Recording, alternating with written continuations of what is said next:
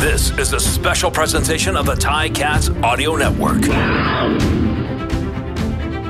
Hey Ticats fans, it's your digital host Louie B, and I'm very pleased now to be sitting with the quarterback of the Hamilton Ticats, Dane Evans. Dane, I want to get to all the off-season last year, getting set for this season. But first I want to know just how you're doing. I know you got a baby on the way. How are you, Nikki, and Murph doing? Yeah, we're doing good, man. We actually have everything that we think we need. Obviously, we don't know everything we're going to need, but everything off our baby registry, we got that. The last thing we have coming in on this Tuesday coming up is the mattress for the crib. So once that comes in, we think we got everything we need. Obviously, we're going to need more diapers and stuff like that, but we're feeling pretty good about it. I joked about this with Dylan, when he had his kid here. Like, now he's tied to Canada forever. Yeah. You're going to be in the same way where no matter what, you're going to have this little Canadian baby girl that's going to keep you to. Does that mean something to you? Yeah, no, it definitely does. Culture is something that's super important to me. And I mean, I'm Native American. I think a lot of people know Nikki is Hawaiian and Filipino. So this baby will be born in Canada, and then she'll eventually be a U.S. citizen. She'll be on the tribal roll for my tribe, which will help tremendously. And she'll also have Hawaiian ancestry, like background too. So she's going to be getting it from all directions. So we're really excited about it. That was just a huge part of what has been, I'm sure, a whirlwind off season. But before we get to that, let's talk about last year, because you mentioned it a couple times throughout the season. You'd never really dealt with an injury in season before, like you suffered in game. Safe to say that last year, all things considered, the adversity you faced was probably the most you've ever faced in your career? Yeah, I've been playing tackle football since I was 5 in Oklahoma. Like, there's not flag in Oklahoma. You just start playing tackle. So, like, your coach has got to pick you up off the ground. It's kind of funny. But, yeah, I've been playing since I was 5. And, I mean, I've torn my MCLs before. I've separated shoulders, but nothing to keep me, like, out of a game. And then last year in the middle of the season, it was just hard, man. Finally got the nod kind of to go play, be the starter. I felt like I was playing pretty well, and just tore my oblique, against Toronto. I still don't know really how it happened, but tore it pretty good. It hurt. That's all I'm going to say about that. And then it was the road to recovery, and I was in the training room every day with Maui and Claire and Curtis, and we had a really good plan. I came back a couple weeks before thought I'd be able to, and then finally got battled back, and then got to play again. And then the neck injury, that one sucks. It was no one's fault. Nobody messed up on the play. It was just that was the guy I had to get through to get in the end zone, and we just happened to hit heads. I mean, felt like my head was up, and sometimes that's how it goes in football. And really, man, I couldn't. I'll tell you this because, I mean, it doesn't matter now, but I really couldn't even move my neck left or right until the day before the Grey Cup. So if that wasn't the Grey Cup, I probably wouldn't have tried to go, but it's the Grey Cup at home in Hamilton, and I did everything I could to try to go. I don't think the Winnipeg guys were out after my neck or anything. I think it was just another one of those tackles. They just kind of hit me high, and that's how it happened, and it just couldn't hold up, man. When I hit the ground in the Grey Cup, I couldn't feel my legs, so that's not you never want that for anybody. With a neck, too. Exactly. And then I can just remember being on the ground, and all this was running through my mind. I knew Nikki was pregnant at the time. I knew I'm gonna have a little one. I want to be able to enjoy that too. So fast forward to now, everything's 100% good. The oblique hasn't bothered me really since I came back. My neck is 100% healthy, and I'm good between the ears too. So how do you process a season like that? How do you go through, is it different than a normal off season? Because I'm sure you have your routines that you do every off season where you take some time off, or you work on your body, or you get things right. But in a season where you hadn't played for 18 months, you play such a short, so many games in such a short amount of time, you get hurt, you're dealing with injuries. How do you process a season like that? You need some time to just decompress, and that's what I did. So obviously now I'm into the more normal off-season routine of throwing and working out, but I didn't even think about football or even try to think about anything except just enjoying life and enjoying my family until really the new year. When that came around, I felt like I had enough time to decompress everything. The free agency situation, what Hamilton was telling me here, and I feel like it all worked out. But I think the biggest thing was just being able to relax a little bit. We went to our farm in Oklahoma, and that helped me a lot. So I just needed some time away, honestly. How much did having this baby on the way help you in that, though, with the distraction of, okay, I don't have to think about football. I can paint the baby's room, or I can do that. How much of that helped you this offseason? Yeah, it's helped a lot. Like I said, I mean, I joke all the time. Like, Nikki's obviously the one carrying it, right? And she's really starting to feel it now. But I'm super stoked. Like, I cannot wait to meet this baby. She's moving so much right now. Like, it's to the point now where you don't even have to, like, touch Nikki's belly. You can just see her moving. So it's like she's right there, but not here yet, you know? So I'm ready for her to be here. It's been a great thing for us. We both have wanted to be parents for a long time. So I think it helped in ways that I didn't even know that it was going to help. How did your perspective on football, on life, change when Nikki told you? I mean, you said at the Grey Cup you knew, so you're in the middle of a Grey Cup run for the second straight season. Your wife tells you she's pregnant. How does your perspective on life, on football, change after that? Yeah, so she actually told me, we found out, I think it was the week after I tore my oblique. So it wasn't like necessarily in a dark place, but I was pretty upset, right? Yeah. And that's probably the ultimate like pick-me-up that you could ever get. So like you said, my whole mindset changed. I knew that I needed to stop being selfish about my oblique. It's just a torn muscle. It'll heal, right? I'm just trying to see how fast I can get it to heal. But really, there's bigger fish to fry. There's more important things on the table now. Like, I got to be a father. I got to be a better husband now. And I think that's really the spark that I needed and the pick-me-up. And that's honestly really what got me through a lot of the middle of the season, especially being on the sideline, seeing us kind of go up and down, like in every game, but couldn't figure out how to win one and then win a close one. And it just sucked not being out there. And I think that's really what helped me get through it and be ready for the end of the season. And you're going to be a girl dad, too. Yeah. And you got a pretty good role model to look at when it comes to girl dads in Coach O. Yep. How have you talked to him? How has he talked to you about this impending bundle of joy you're about to have? Because I'm sure you know he's a girl dad to 3, and what kind of advice have you sought after from him? Yeah, I mean, he kind of joked with me, and he said that it's almost like guaranteed in your contract when you're a CFL quarterback that your first daughter, or your first one will be a daughter. Like, it's a weird stat. If you look at it, a lot of CFL quarterbacks, and especially over the years, have had either all girls or girls first. So he was joking with me, saying he knew it was going to be a girl even before we did. And really, he just told me to really enjoy everything.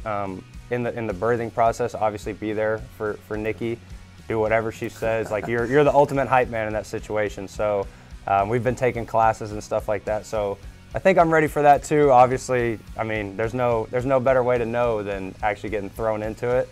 So I'm just trying to enjoy it all and just support Nikki right now. All right, let's talk about football. Do you feel training camp has already started? Like, it doesn't start for another couple of weeks or a couple of days, but I see you out there. I see you out there with your teammates. I saw you in Texas. Has training camp started? Yeah, to me it has. I mean, it maybe not like officially the training camp, but like I'm kind of viewing this time as like, you know how the NFL does like mini camps and stuff like that. This is kind of like the mini camp time for me. Me and Tommy have been meeting, well, all off season, but now we're like really starting to ramp it up with all the other offensive coaches being in office, getting to know those guys, getting to know how they coach. I think they're getting to know me and some of the other guys that are here. And then, yeah, like you said, we went down to Texas. Second year in a row we've done that. And on Sunday of that week, we basically had the entire starting lineup there. A couple guys couldn't make it. They had some family things come up, which is cool because it wasn't mandatory or anything. Yeah. But I was encouraged by how many guys wanted to be there, wanted to show up and get work in. We had a good time too. I mean, we all stayed at an Airbnb together, so that was fun. Obviously, like, not football-wise, just like getting to know the guys on a more personal level and enjoying each other's company. So I think we're ready for the season. I was just about to ask, because it feels like in a situation like that, coming out of a season like you had with so many returning guys, it feels like the not football stuff is almost just as important as what you did on the field. Yeah, no doubt, especially we have so many guys that have been up here and kind of know like the Ticat way and stuff like that. So I think that stuff off the field goes super far on the field, because obviously you got to know your assignment. You got to know how to run the route. I got to know what I'm doing. But like when you really know about the guy next to you and the guy next to him, and like you know his wife, his parents, what they do, like everything becomes more real. It's not just a game. Like you actually want to perform for him, for his family, like help support him. And I think that's one thing that this game specifically does that I don't know if really any other games do, and I think that's why I love this game so much. Going into last season, for the 18 months prior, it was Jeremiah or Dane, who's it going to be? It was every day in training camp, it was every week during the season. How much of a distraction was that, honestly, for you? No, I mean, it sucked, I'm not going to lie. Like, and I don't mean it sucked as in like we were mad at each other over it. We were both just like over it. You know what I mean? Like we knew what it was. Everybody in here, you knew what it was, but I know y'all had a job to do too. I didn't ask. I never asked. You Dane. never did. That's why you're the man, Louie. But I know like the TSN guys, like obviously that's their job. That's what sells tickets or whatever. However you want to phrase it. It just got old, honestly. And like, you know how we are. We both, to us, it really didn't matter. Like we wanted to win games. If I was holding the clipboard, I was holding the clipboard because I knew that if that week I wasn't playing, Jeremiah was ready and he earned it. And all I wanted to do was win anyway. And I think vice versa. If I was playing, he knew that I was ready and I had earned it. So it just kind of got old to us, the back and forth. But I mean, when free agency came, we had a good talk. Talked to him the other day about the rule changes. Now you have two quarterbacks on the field, and we would always. Sure, I was about to say, I'm sure you had drawn up some plans if you could have done that. We probably had 30 plays last year for it, but obviously it wasn't legal. So we missed that one by a year. But no, it just got old, kind of. And I mean, to that point, why do you think it was so hard for people to believe that there was no drama? Because like you said, I was here. I know, I saw it, and people were it was like, well, if you don't believe that they're fighting in the locker room or that they don't like each other, why was it so hard for people to believe? And I'm sure people are going to watch this now and still not believe it. But why do you think that is? That's up to them. I mean, everyone can make their own opinions, but I think it was hard for like outsiders to believe because it really had never been done efficiently before, right? Like usually when two quarterbacks play throughout a year, a guy is actually hurt, can't play, comes in, the backup comes in, does his thing, and then they either just give it back to the starter or he gets hurt. So it was just kind of an unforeseen thing or something nobody had ever really seen before. And I don't think we deserve some of the credit, me and him, but really the team and the guys in the locker room and the coaches, they deserve a lot of the credit too, because never once throughout last season was there a divide of like guys wanting me to play secretly or guys wanting him to play secretly. Like everybody knew what it was. Everyone was pulling the same rope. We're all on the same team, and I can't thank my teammates enough because me and him, when we talked at training camp last year, that was our number one thing, was like, we don't want this to cause a divide because it's like we're just one position on the field. It's so much bigger than us. And I mean, nobody's half-assing it for the other guy when you're B team, A team, like, and it's such when it builds that unity, and that's more of a team philosophy anyway. That doesn't matter if you're A team, scout team, fifth man. Like it doesn't really matter what you're doing because that's how this team operates. Right, and that's what we talk about all the time. I love that we call our practice like roster guys up here the waiting room because like if you're in this facility, you can play ball. We all know it. It's just sometimes it's not your time to be active. It's not your time to be a starter. It's just that's how it rolls sometimes. But when you get that call, like we expect nothing less than you to come in and do your thing. So like a guy like Donnie J, who last year, was the scratch, on game day or didn't get in, and then he shows what he can do. Yep. When you get to see that through their eyes, right, as somebody who's starting as the guy, what does that do for you when you're playing with these guys out there? Yeah, I mean, it makes you just like, obviously it makes you want to play your best for when they finally get to play, but it makes me respect and love him even more, man. I mean, just what he had to go through last year,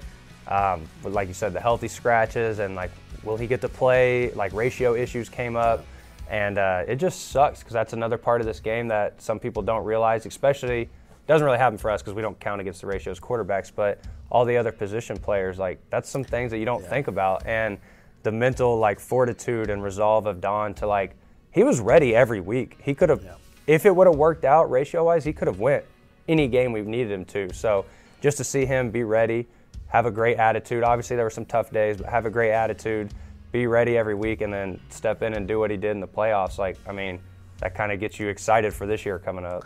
How nice has it been? We're here in person talking face to face.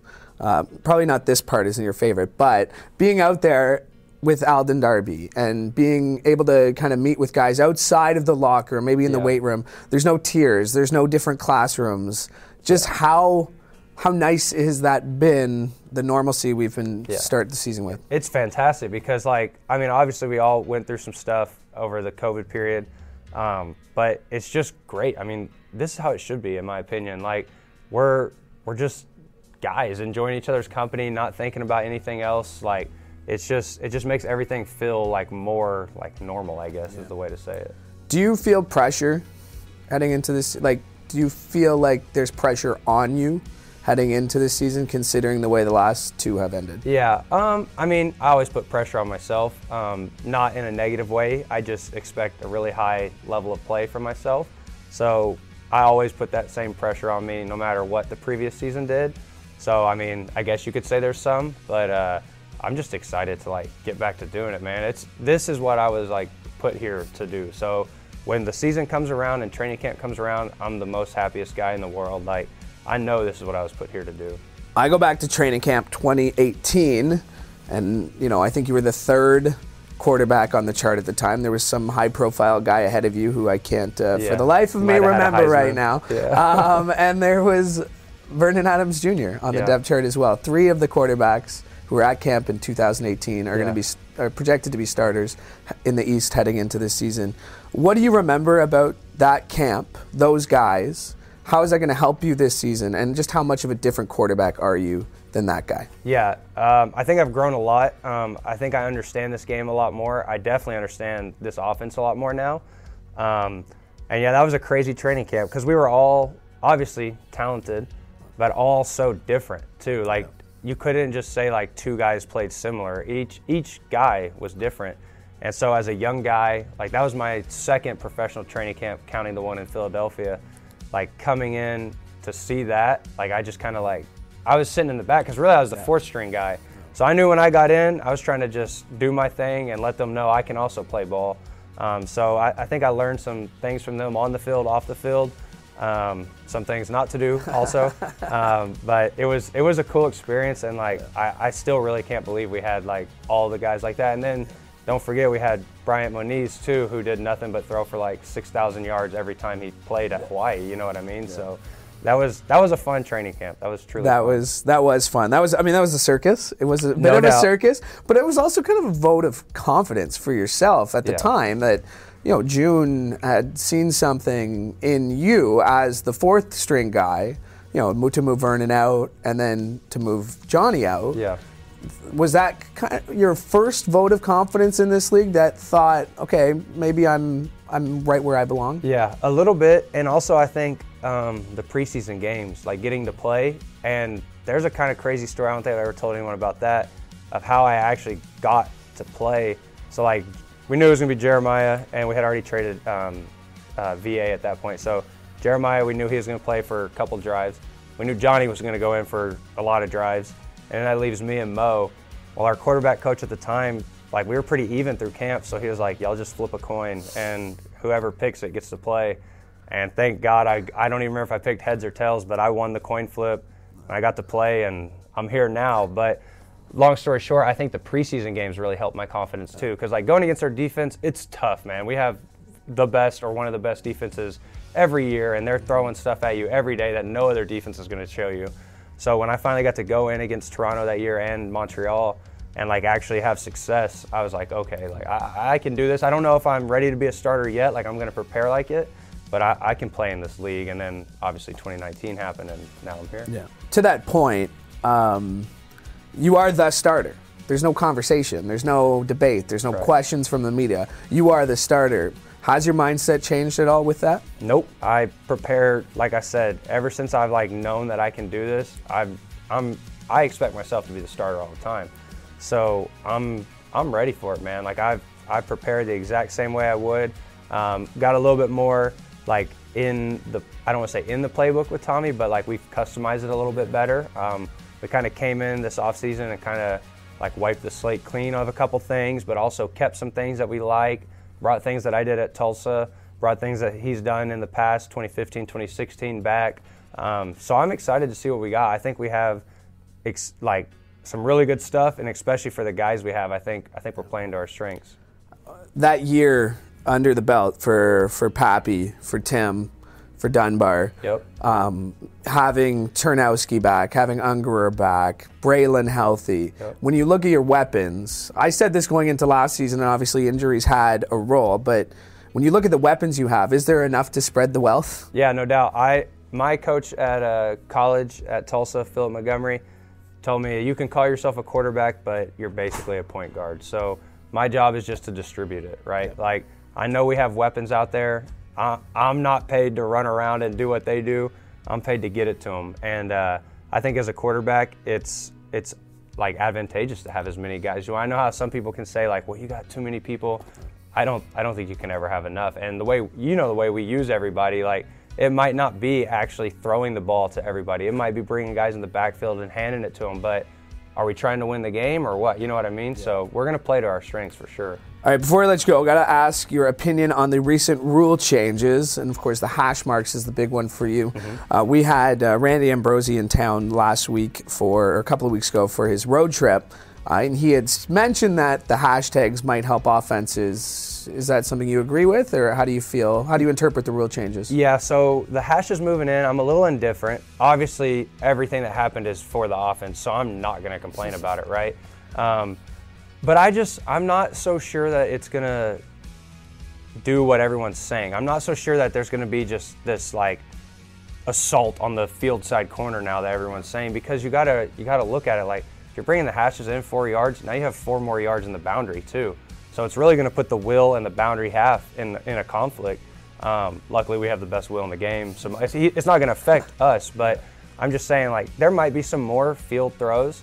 But go back and look at us the last 2 years. We've been throwing it over there. Like, I feel like us and maybe 1 or 2 other teams would actually do that. So it'll obviously help because I guess that throw is like shorter now.